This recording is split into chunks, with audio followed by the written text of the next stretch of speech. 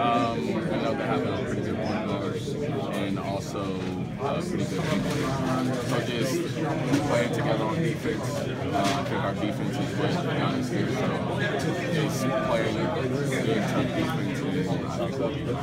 Obviously, they play a little more up tempo. You guys aren't that way.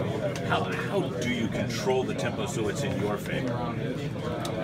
Defensive end, basically, again, just like getting stops and then running our stuff, running cuts, just things like that. She was asking you about Gard and his attitude towards us, and the mood he brings to the team. Walking off the floor just now, he was signing autographs in 10, 15 minutes with kids. What does that say about your coach who takes the time just to interact with the fans, especially the little kids?